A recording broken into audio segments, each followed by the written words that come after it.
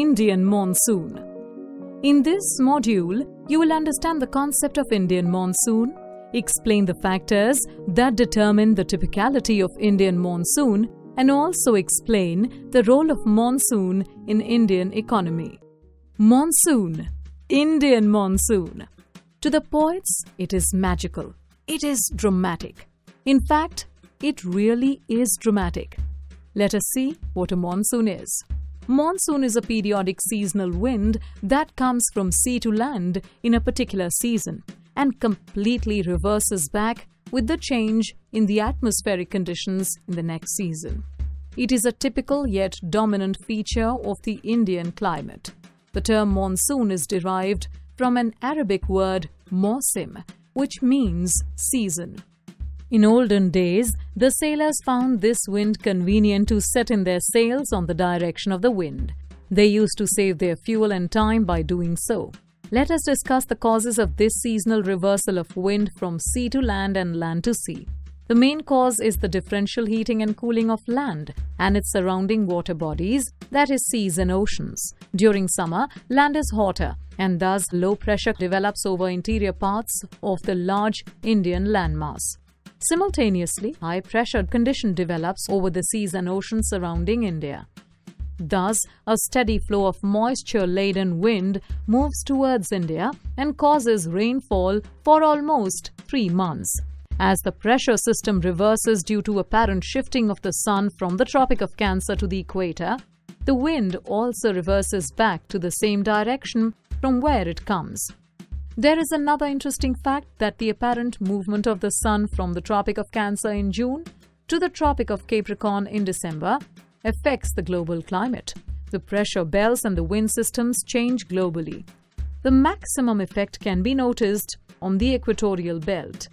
Here, the northeast and southeast trade winds converge, and thus it is also called as the Intertropical Convergence Zone or ITCZ. So, due to the apparent movement of the sun, this ITCZ shifts 5 degrees north during summer and 5 degrees south during winter. The ITCZ is pushed further north till the Ganga basin due to the differential heating and cooling of the Indian landmass and its surrounding water bodies during the monsoon season. We call it as a monsoon trough. The intense low-pressure system formed over the Tibetan Plateau attracts air from the intense high-pressure system that develops over Indian Ocean near Madagascar island of Africa. This causes a strong pull of moisture-laden air mass from ocean to the landmass of India.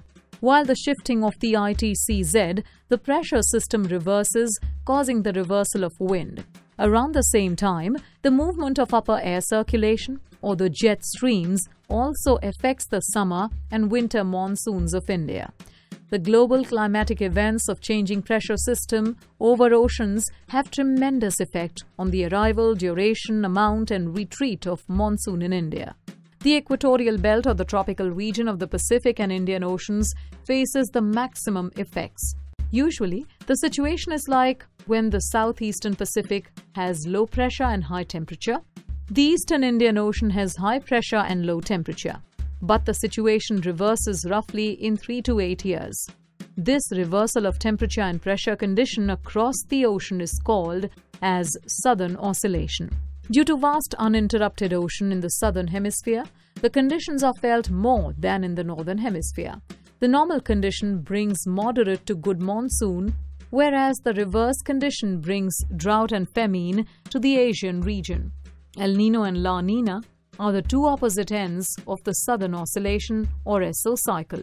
El Niño is the warm phase of Southern Oscillation and La Niña is the cold phase of Southern Oscillation. These deviations from normal surface temperatures can have large-scale impacts not only on ocean processes but also on global weather and climate. This climatic event is also known as ENSO.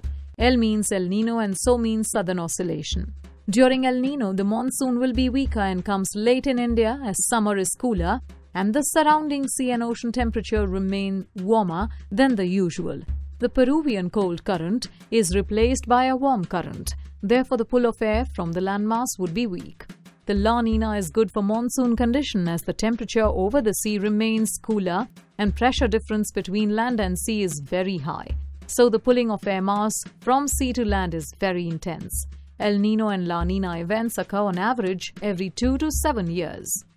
The arrival of the monsoon rain in India is the most satisfying and joyous moment for the people of India. This is more because India is an agricultural country and the economic growth of each year depends on the amount and duration of monsoon rain. Delays and long breaks in monsoon rain are dangerous for the basic occupations such as farming, fishing and forestry. This is because chances of drought and famine increase. On the other hand, a long spell of heavy rain may damage standing crops with the increased threats of flood. The secondary sector of the economy, like the agro-based industry, also depends on monsoon, as the supply of their raw material is governed by a good spell of rain.